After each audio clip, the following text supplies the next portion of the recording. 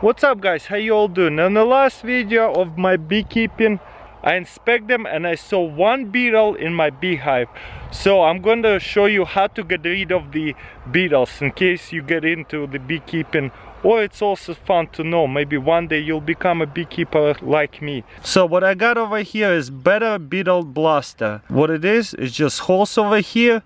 Bees is gonna chase off all the beetles into these little things, and it's going to be filled up halfway with vegetable oil, and they're just going to drown there. But bees cannot go through there, so bees will not be harmed. So I'm going to show you how to install them, put vegetable oil in them, and then in a week we'll see the results, see if it will work or not. Break it apart.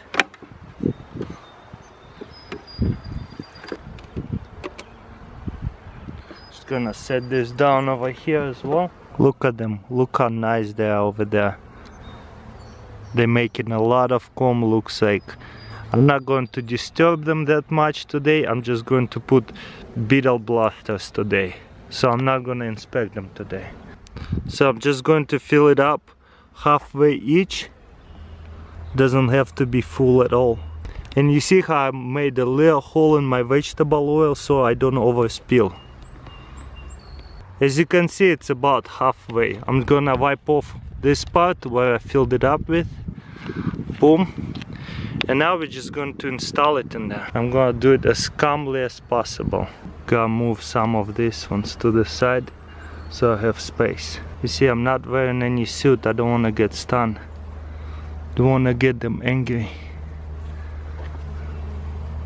I think I'm gonna put them right here where most of them out there. I have to put it all the way in or it's not going to work. So next I have to just put it all the way in without disturbing them too much.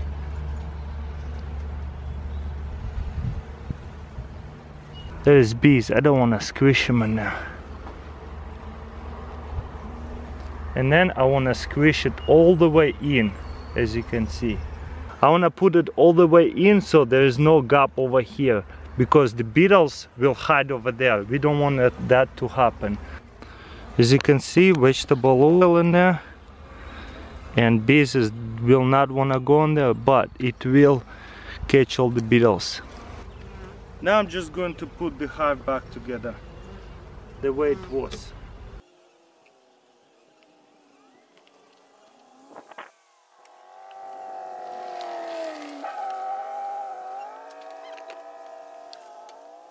Now we're going to do the same thing with this beehive, just in case.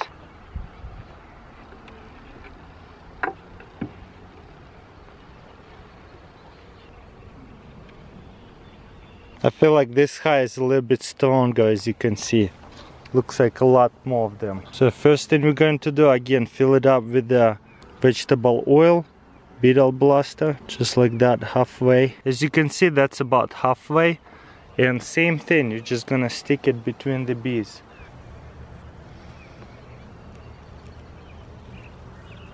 Gonna give myself a little space to work with.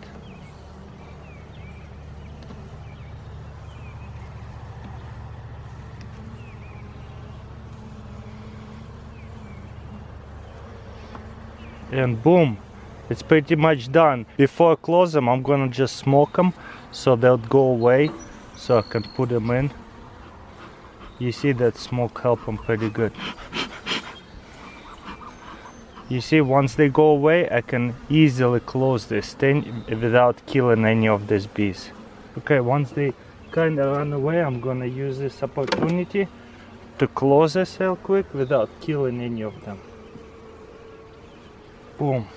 Alright guys, in about 7 days I'm gonna come back and take that beetle trap and check it out, see if there is any beetles at all, and inspect the hive again, see if I don't see any beetles, and we'll see if it works or not.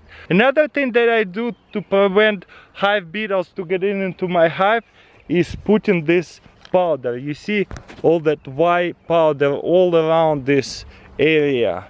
And it does not hurt the bees at all. So this is what I use, diatomaceous earth.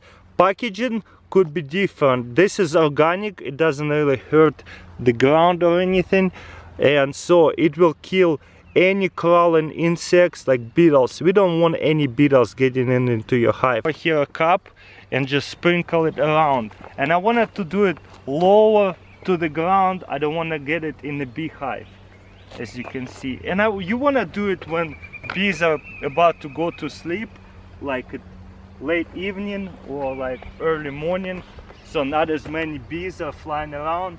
This is when I like to do it. Alright, I do not see the queen yet, so if I see it, I'll point it out to you. She might be somewhere in here though.